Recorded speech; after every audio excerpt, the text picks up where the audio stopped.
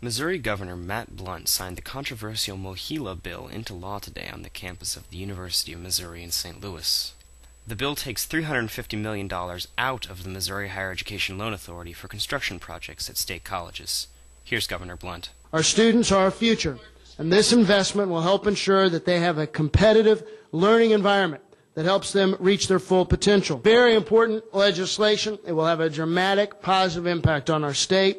I'm very pleased to have the opportunity to sign it because of what it will mean for our colleges and universities, but more importantly, what it will mean for Missouri students. Governor Blunt then officially signed the MOHELA bill into law.